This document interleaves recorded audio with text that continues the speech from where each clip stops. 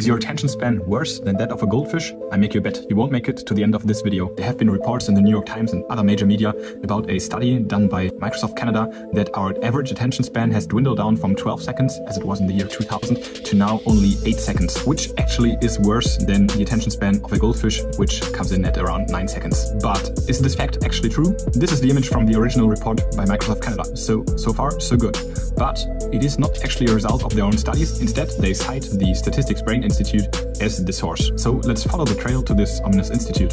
It turns out they again didn't do any study about this themselves, but they cite multiple sources. But looking into each of them, it turns out that none of them ever did a study about this. And ironically, not only do we humans perform much better than that, as we have now proven by me losing my bet and you still watching the video, but even the poor goldfish is known in scientific circles as an animal that has a rather good attention span and rather impressive memory skills.